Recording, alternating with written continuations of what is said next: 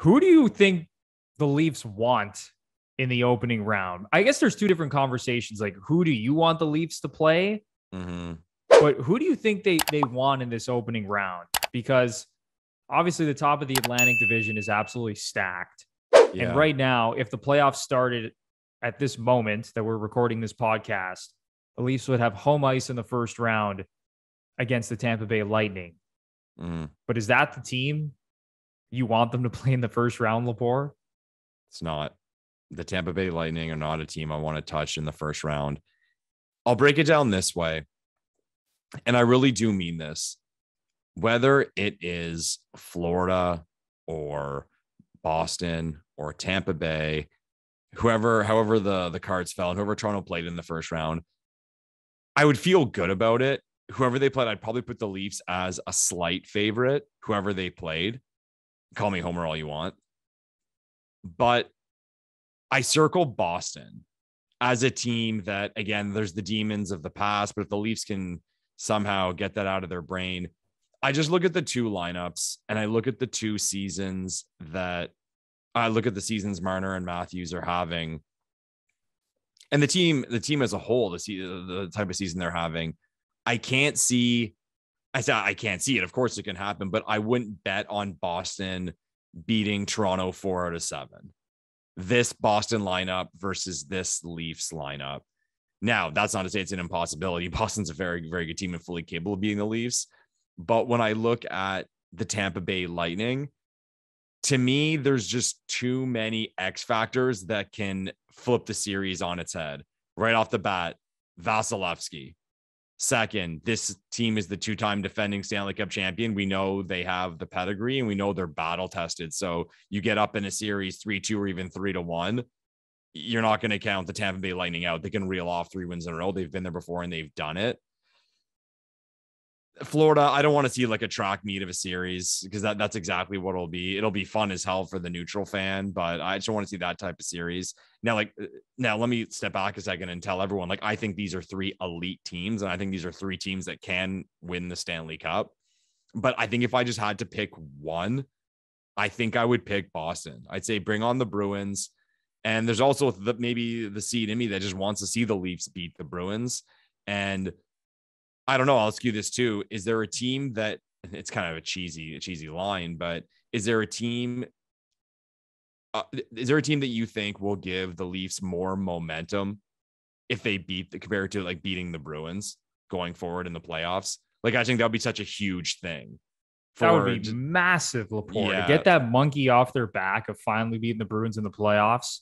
The last 3 times, we all know how it ended in Game 7. And I agree with you. I think the Bruins are the best first-round matchup for the Leafs. I really do. I want nothing to do with Tampa. You mentioned everything. I don't have to go over it again. And one other thing about Tampa is John Cooper. He's a coach that I trust, that is just always going to make the right decisions, whether it's in-game decisions, game-to-game decisions with the lineup and making adjustments. That I want nothing to do with John Cooper. He's a top 3 coach in the league. He's phenomenal. And don't be fooled by, where Tampa is in the standings right now. And maybe they've been struggling a little bit recently. When the playoffs start, the back-to-back champs, that's a team that knows how to win and they're going to lock in. Want nothing to do with them. And you mentioned Florida. I think Florida and the Leafs are very similar teams. I know Florida is 8 points ahead of the Leafs in the standings right now.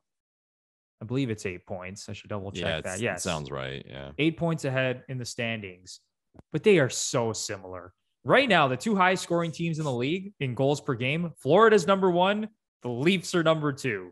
Yep. And you look at goals against, they're literally in the same spot as well. The only difference is that the Leafs their goaltending's been pretty bad this year. I was looking at the goaltending stats before we came on. Right now on the season, the Leafs sit 30th in the NHL in 5-on-5 save percentage. Only the Kraken and New Jersey Devils have been worse.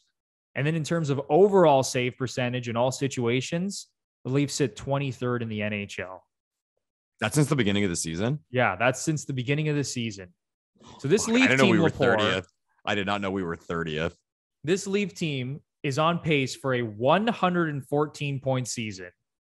And that would put them second in the Atlantic Division, putting up a franchise record, 114 points. And that is despite sitting 30th in the NHL in 5-on-5 save percentage. Process that for a second. It's impossible. Yeah. It's just absolutely insane. Can you imagine this team was getting average goaltending at 5-on-5 this season?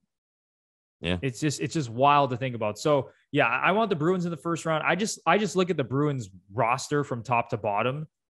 It's just not very good. Like obviously that, wow.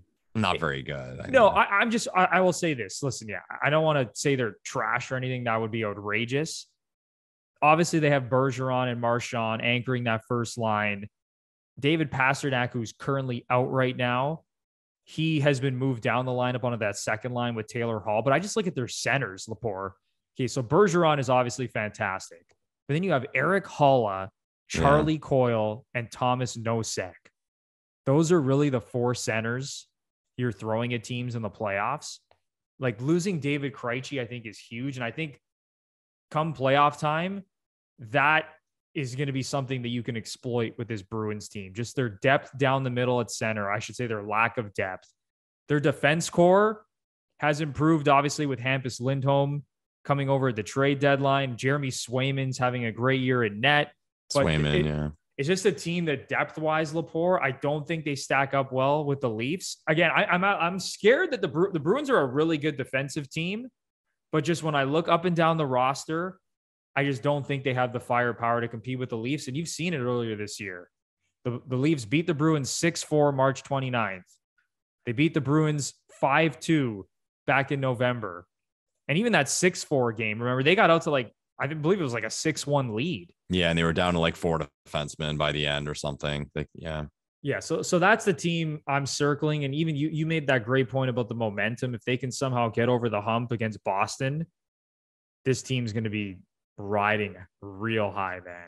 I saw a stat about Boston too, and I wish I remember the exact numbers, but their record against good teams is terrible. Like I think I saw something in the Eastern Conference against X teams. They're like 5-14 or something. So they're just, that means they're kicking the shit out of everyone in the lower half.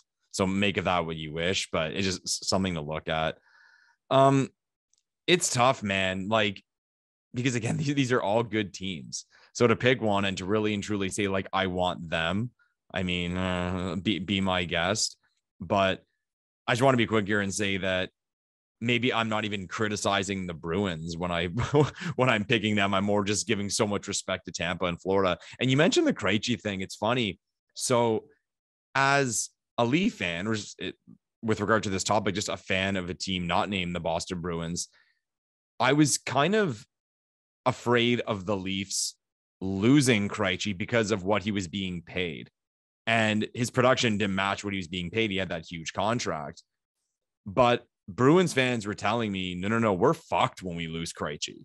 Like I remember a couple of my buddies are big Bruins fans, and they were saying, no, it's going to be a hard hit when we lose him, regardless of what we're paying him. And we'll see. They've had a really good season, but we'll see if that comes to play in the playoffs, and it really does affect them in a negative way. It makes them weaker that much weaker down the middle, and puts them in a poor situation as far as matchups go.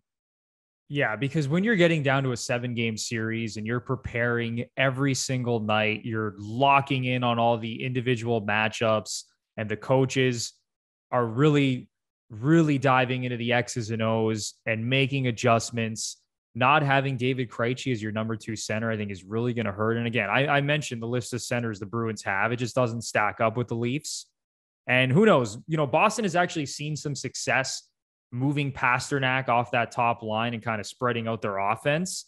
But in the 2 games against the Leafs this season, the Leafs have just flat out looked like the better team. Now, you could say we're idiots because we were jumping for joy when the Leafs played the Habs last year in the first round, and we thought it was a cakewalk of a matchup. And I think everyone thought that across the NHL. And then obviously that ended poorly.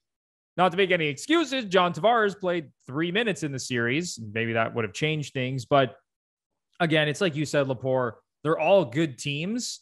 But if we're really going to be nitpicking here, the Bruins seem like the weakest team, obviously, of the 4 when it comes to the Atlantic Division right now. Yeah. Yeah, no, I don't think that's a hot take, and I don't think. Well, I was gonna say I don't think Bruins fans would get too offended by that, but oh yeah, they're fucking offended. They'll be offended. I promise. Yeah, the comments are already hitting. Wait for the playoffs. Wait for the playoffs. Wait for the playoffs. They'll find a way to be extremely offended by that. I promise you.